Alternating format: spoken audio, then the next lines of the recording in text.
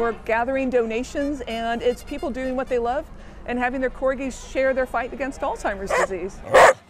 Corgis are so much cuter. Everybody loves a corgi. And also we have some people that are racing today and they have personal connections and good memories with the corgis.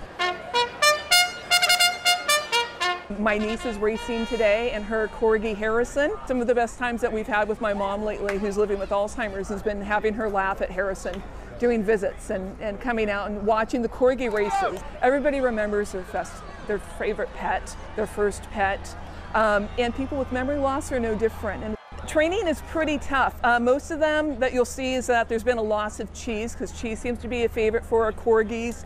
Yeah, we were really fortunate that Logic 2020 stepped up to help us sponsor the corgi races with Emerald Downs. Go Chaos! Go Corgi! And really making a difference so that we can kind of bring our crowd out here and support the corgis racing, ending Alzheimer's. Yeah! Good job! Good job, bud. Good job!